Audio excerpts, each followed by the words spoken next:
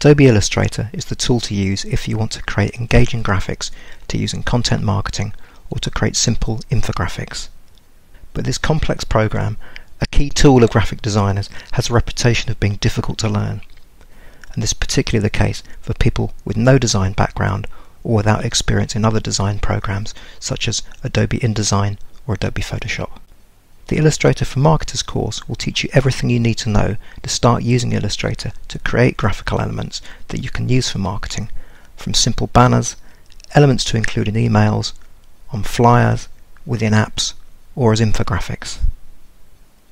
You'll learn quickly, creating a total of 18 different graphical elements that each build on skills you've already learned. And to finish, you'll learn how to save a graphic in the most suitable way to include in your project, whether to be used in print, online, or as part of a presentation. By the end of the course, you should be able to continue on your own to create simple, beautiful graphics to market your company's products.